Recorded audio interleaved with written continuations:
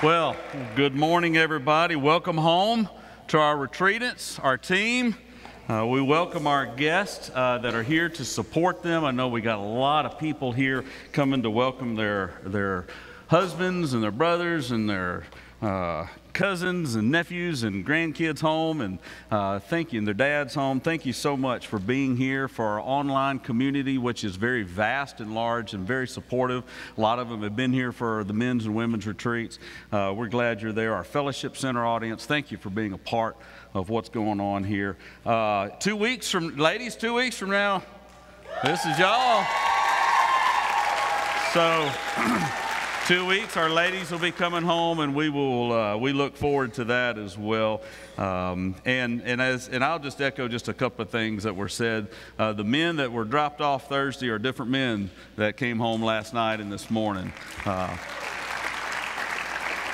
And that is because, it's something about being in a moment where the distractions are gone, the intensity of spirituality, the Holy Spirit can be there, and the sharing of lives. It's amazing what God can do when all the distractions are gone and we lean in. And you heard me say that a lot from the first night. Lean in, lean in, lean in. And I've shared a little bit with the ladies in previous stuff. Lean in. And thank you, gentlemen, for leaning in. This weekend, we leaned in. We did more lean in. We dove into, I'm not sure, Brian, is that dove or dived? No, Rucker doesn't know English. Never mind. If you know, you know. But we dove into spiritual warfare and the armor of God, and we didn't just cover everything in great detail, because we'll spend the rest of our lives doing that. But we read 6 times Ephesians 6:10 through 18, and we camped and lived in that text all weekend. 6 times seems like a weird number, doesn't it? 7, if you're into biblical numerology, is the number of completion. So we're not going to be in Ephesians 6 today, but we're going to read it one more time just to get it complete. How about that? So Ephesians 6. So the rest of us here in the audience and online, this is where we spent our whole weekend. Finally, be strong in the Lord and in His mighty power. Put on the full armor of God so that you can take your stand against the devil's schemes. For our struggle is not against flesh and blood, but against the rulers and powers and the authorities, and against the powers of this dark world, and against the spiritual forces of evil in heavenly realms. Therefore, since our battle is against that, therefore put on the full armor of God, so that when the day of evil comes, and it will come, you may be able to stand your ground, and after you have done everything, to stand. Stand firm then, with the belt of truth buckled around your waist, with the breastplate of righteousness in place, and with your feet fitted with the readiness that comes from the gospel of peace. In addition to all this, take up the shield of faith, with which you can, which you can extinguish all the flaming arrows of the evil one. Take the helmet of salvation and the sword of the Spirit, which is the word of God, and pray in the Spirit on all occasions with all kinds of prayers and requests. With this in mind, be alert and always keep praying for all the saints. 7 times we got our number completion in, that we have read that. One more time to make it complete, and we did. Well, like I said, we won't be in that text today. We do want to invite all of you into the challenge of what it is to be in a spiritual war. We want to invite you into the challenge of what this text does for us. And keeping along those lines, we're going to be in Psalms. We have been since January in the book of Psalms, and it's amazing how many battle songs are in the book of Psalms. And one of those we're going to be in is in Psalm 144. So if you have your Bibles, your phones, however you access the Word of God, turn there to Psalm 144. Psalm 144. It is, and we're just going to be in 2 verses this morning, and we're going to delve into this battle song that David wrote. And he says this: "Praise be to the Lord my rock, who trains my hands for war and my fingers for battle. He is my loving God and my fortress, my stronghold and my deliverer, my shield, in whom I take refuge, who subdues people under my feet. You know, there's a few things as we break this down over the next couple of minutes in this text. One that starts with a battle cry. There's a battle cry. And it's basically, praise be to the Lord, my rock. You know, all teams have a fight song. You know, they have a little hype music going on before a game. If you've been to games, at every level, there's hype music, and it starts. It starts with, okay, I can hear it. You kind of start tapping your feet.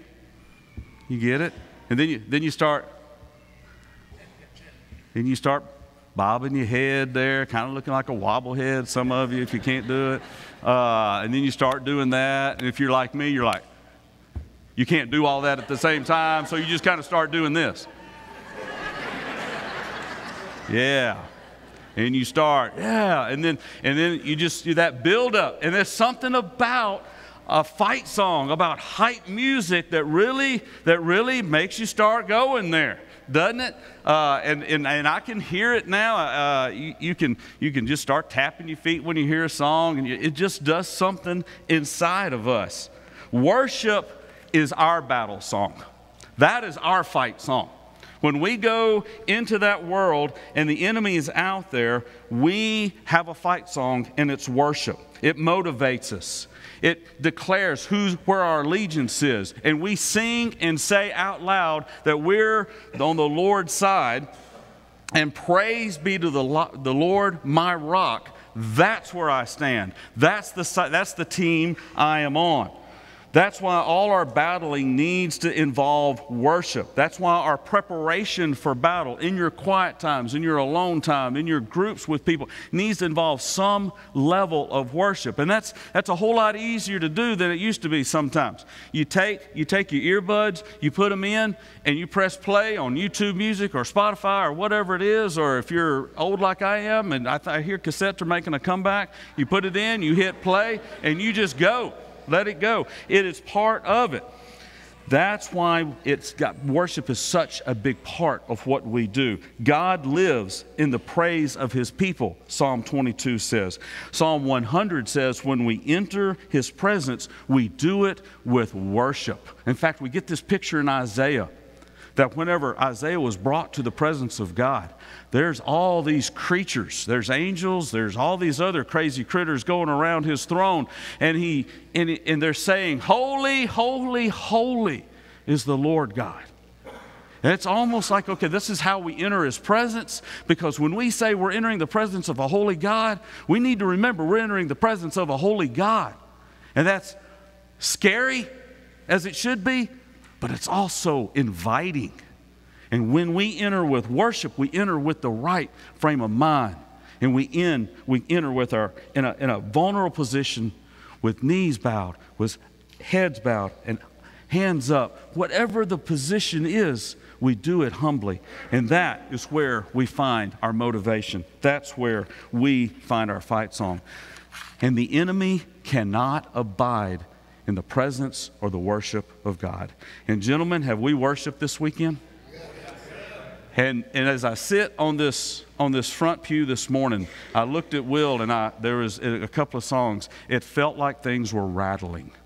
And that's what happens when 40, 50, 60 men get together in a section and we start worshiping. Was it contagious to the rest of the room? Man, you can't help but worship. Amen. Give glory to God for that. There is a worship song. We have a fight song, and our fight song, our battle song, is worship to God.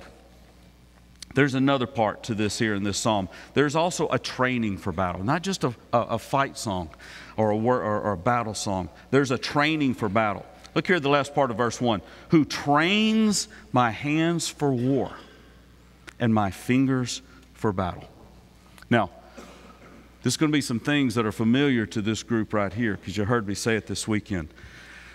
But there's several points to be made from this text, from this little part of the text. One, we're in a battle. If you don't recognize the battle that you're in, you're vulnerable. If you deny the battle, it's a dangerous place to be. Oh, there's no battle, there's no danger, we're fine. Woo-hoo. Watch out. It's a dangerous place. We have an enemy. And he prowls around, Peter says, like a roaring lion, seeking whom he may devour. And let's be clear who the enemy is. The enemy, your people are not your enemy. The people you're in conflict with, the people that have rubbed you the wrong way or whatever, they're not your enemy.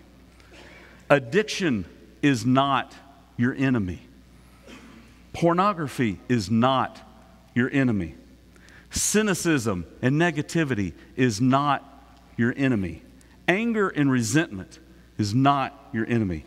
These are manifestations of how the enemy attacks vulnerabilities in your life.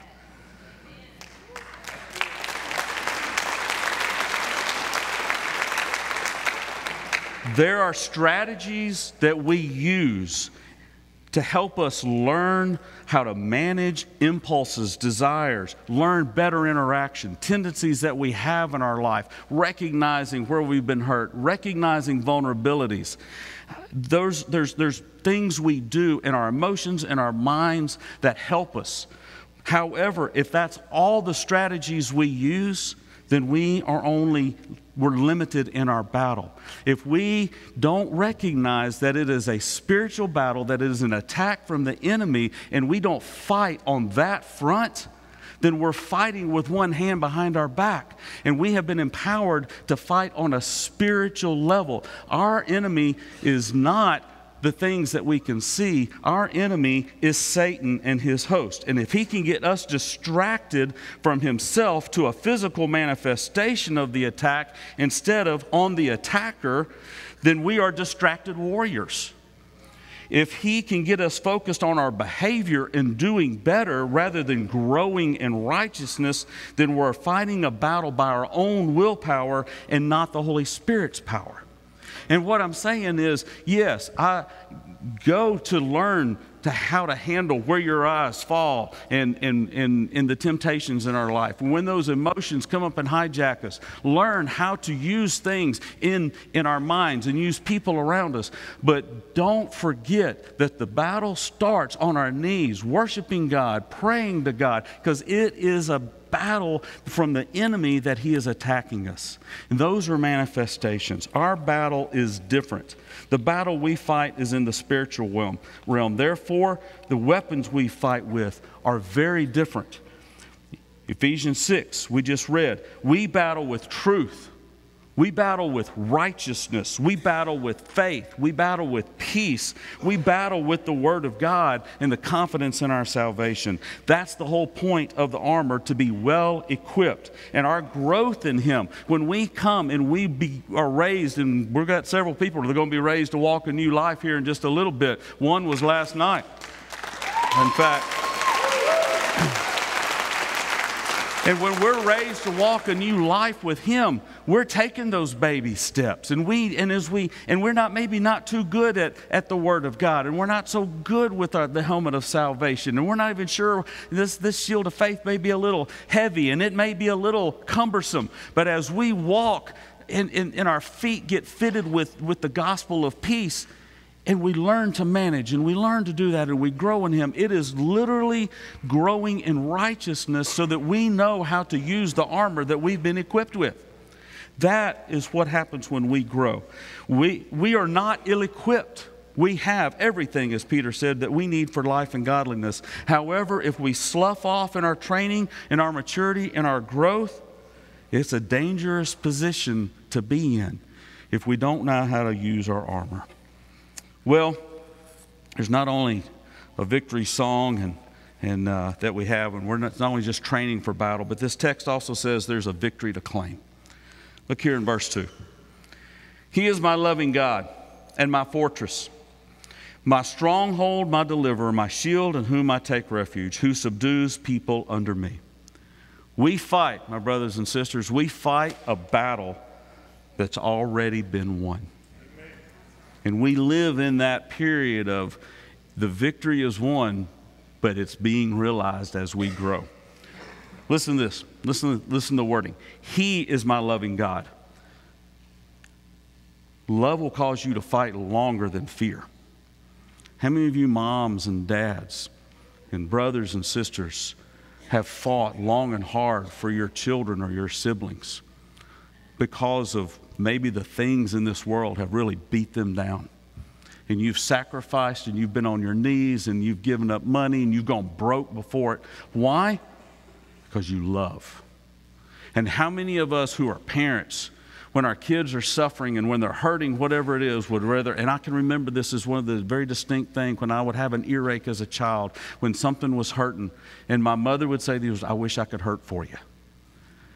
That's what love does. Love will fight longer. Love will fight harder than fear. Eventually my fear takes over and I'm out of here. Love keeps us there, and that is what it is. As Derek said at the beginning, 39 more brothers that will stand there and love through all the way through the battle.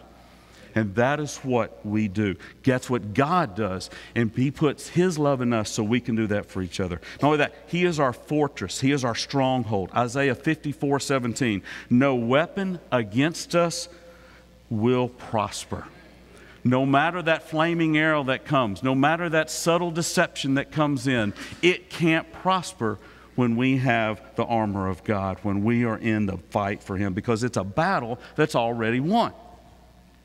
He is one who delivers and protects. Colossians 1, I love it, says, He has rescued us from the dominion of darkness and brought us into the kingdom of the Son He loves, where we have redemption and where we have forgiveness of sins. The battle has already been won through the death and resurrection of Jesus. The same power that raised Jesus from the dead lives in us through the Holy Spirit. Now we are warriors to claim, to fight, and reclaim territory and lives which the enemy has taken. It's His battle. It's always been His battle. Listen to this. When a defenseless Hebrew nation saw Egyptians as they left the Egyptian army that pursued them, Moses said to them in Exodus 14, "Do not be afraid. Stand firm, and you will see the deliverance of the Lord will bring today. The Egyptians you see today, the sin you see today, the attack of the enemy you see today will never be seen again. The Lord will fight for you. You need only be still." That is His battle to fight. Again, when David was attacked by the Philistines, he was told to wait. This is in 1 Samuel or 2 Samuel. Told to wait until he heard the sound of marching in the tops of the poplar trees. Move quickly, because that will mean the Lord has gone out in front of you to strike the Philistine army. The Lord, it's His battle, and He has gone out in front of us. Then there is this terrifying yet comforting picture of Jesus found in Revelation 19. And John got this glimpse behind the curtain that we all long to see and will see one day. I saw heaven standing open, and there before me was a white horse whose rider is called Faithful and True. With justice He judges and wages war. His eyes are like the blazing fire, and on his head are many crowns. He has a name written on him that no one knows but himself. He is dressed in a robe dipped in blood, and His name is the Word of God. The armies of heaven were following Him, riding on a white horse and dressed in fine linen, white and clean. Coming out of His mouth was a sharp sword with which to strike down the nations. He will rule them with an iron scepter. He treads the winepress with fury. On His robe and on His thigh He has the name written, King of Kings and Lord of Lords. That is a picture of victory. That is our King. That is the one who goes out before us. That is whose side we're on. It's His battle, and He has won it. We're on the winning side. We want to end with a battle that's recorded in 2 Chronicles 20. I want to invite our worship team to come on back up. There are two armies that came together to fight against the king and God's people. The king was Jehoshaphat, who had led his people in success for a long time. But now these two armies had come together against him. And they were scared. And Jehoshaphat took all the people of the nation, and they went to the temple of God, and they said this before the Lord: "We have no power to face this vast army that is attacking us. We do not know what to do, but our eyes are on you." Then the Spirit of the Lord came upon one of the priests, and he said, "Listen, King Jehoshaphat, and all who live in Judah and Jerusalem, this is what the Lord says to you. Do not be afraid or discouraged because of this vast army, for the battle is not yours, but God's."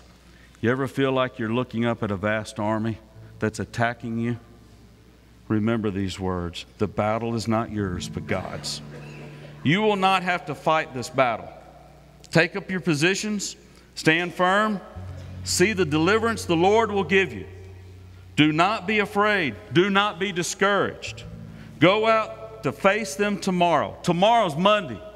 Go out and face this vast army tomorrow, and the Lord will be with you. Then the king did this. The next day, he went down to fight this vast army. And then he did this. The king appointed men to sing to the Lord and to praise him for the splendor of his holiness as they went out at the head of the army. Who do you put out in the front of your army? You put the worshipers. You sing praises to God and you worship. That's your battle song. And they sang, "Give thanks to the Lord, for his love endures forever." And as they began to sing and praise, the Lord set ambushes against the armies who were invading them, and they were defeated. When we praise God, when we let that go in front of us, then we understand this battle song. Praise be to the Lord my rock, who trains my hands for war and my fingers for battle. He is my loving God and my fortress, my stronghold, my deliverer, and my shield, in whom I take refuge, who subdues people under my feet. It's his battle. He's fought it. We claim a victory. One young man, I got a call yesterday afternoon during our retreat, who was at another retreat, men's retreat over that Richland Parish churches had gone together and had. And his mother called me and said he wanted to be baptized and wanted me to do it. And Austin's with us today for our return service. And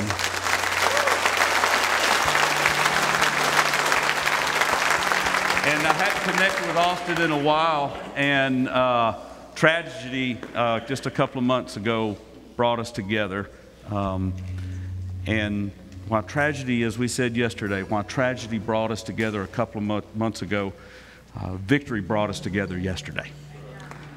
There's going to be, and I don't understand all the ins and outs about the tragedy that he and his family have faced, but we do understand the victory that is in the gospel. And that's what he claimed. We've got several men that are going to do that today, and they're going to head on back here. And we offer this invitation to respond to Jesus, to respond to the victory that the gospel provides. And so if you need that victory in your life, whether you're coming to Jesus for the first time, or if you're like Blake, you're ready for the joy to be found in your life again. That is what this time is for. And so several of these guys are going back, and they're going to be baptized this morning. And if you need that, or if you need prayers, we're going to have a response team, our Bell team that was there this weekend. Some of our elders, our director team will be here to receive you and pray for you. Whatever the need is, you make that happen while we stand and sing.